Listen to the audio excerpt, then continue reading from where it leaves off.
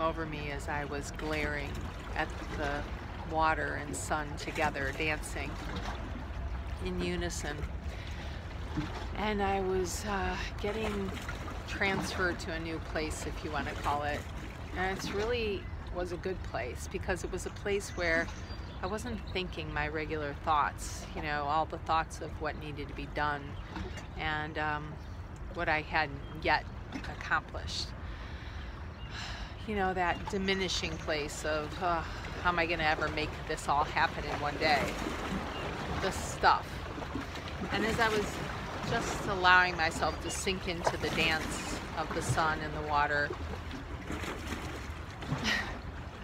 I had this sensation that I wondered if it was the water that was moving or was it the rocks? That's how mesmerized I was. I know I'm sounding a little crazy right now, but I'm just sharing this with you because it seemed important that in that place where I was letting so much go, I had the wherewithal, if you will, to wonder if I was even seeing it accurately from the beginning. Was it maybe the rocks moving and not the water?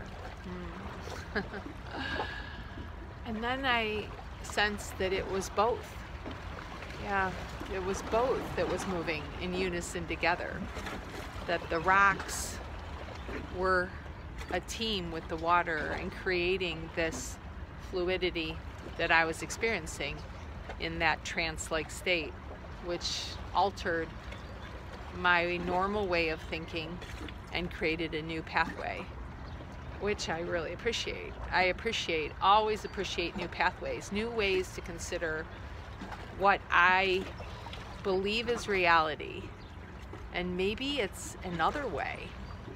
Maybe my current vision is distorted and I need to think outside the normal box.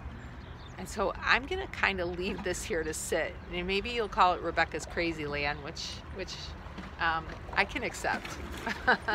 I can accept because I can only bring you what comes through.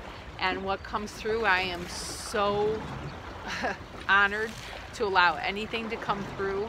And if by any means it helps you in any way to think outside your current way of seeing and living, then great, wonderful, thank you. So possibly you can alter vision and have a new view of your own life in each individual situation you're dealing with. And maybe and this little verse will help you. Maybe it's the rocks that are moving in unison with the water.